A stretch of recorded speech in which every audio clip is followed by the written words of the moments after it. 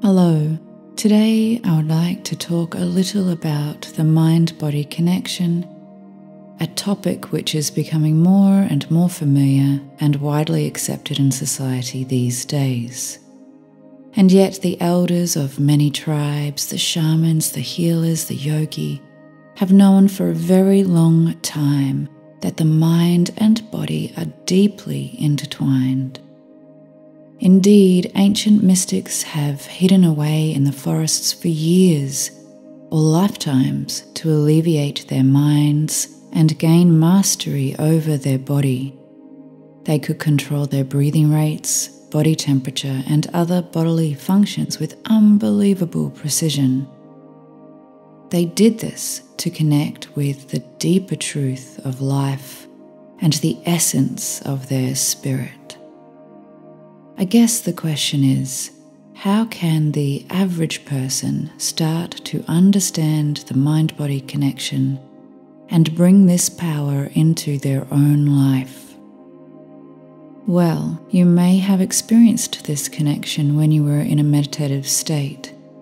Perhaps you were sitting in your bedroom, but in your mind you were 1,000,000 miles away, sitting by the coast on a warm summer's day. As this wonderful situation comes to mind, you feel your shoulders relax, your breath naturally deepen, as you imagine that you are breathing in the fresh, salty air. Your mind creates an image, and your body instantly relaxes. In this way, every thought you have actually has a visceral effect on your physical body. The same phenomenon helps when you're feeling stressed in the mind, but then you change your body position and lay for a few moments in a super relaxing yoga shavasana.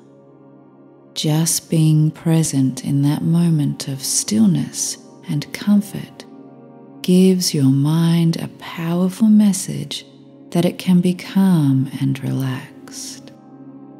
The body can also be the one to initiate the good mood, and you may have had the experience of this when you have been exercising. It doesn't just have an influence on your physical health, it has an influence on your mental health too. There is a nerve called the vagus nerve that runs between the brain and the gut, creating a gut-brain connection.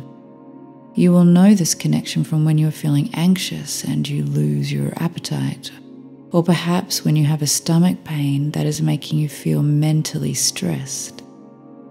These pathways are related to one another, and it doesn't matter whether the reaction starts in the mind or in the body. Both will be equally affected. Just as the mind creates thoughts to communicate to our sense of consciousness, so too does the body. But the way the body communicates is through symptoms and signals. For example, when you are feeling stressed or angry, you may notice that you are carrying around extra tension in your shoulders or your jaw, or you might get a migraine. If you stop to explore these symptoms, you will begin to understand the way the body is talking to you. It is your signal to stop and implement some relaxation or rest into your life. The key to recognizing the body and mind connection is through observing yourself from an outsider's perspective. Take a few meditative moments to consider how stress feels in your mind and in your body. Where exactly does it reside?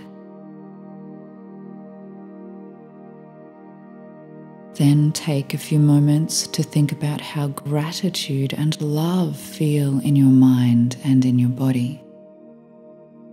Where do these sensations live?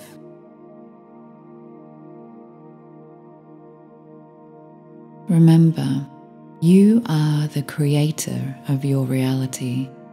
By taking time to understand this connection, you gain the power to control your mind and your body like never before.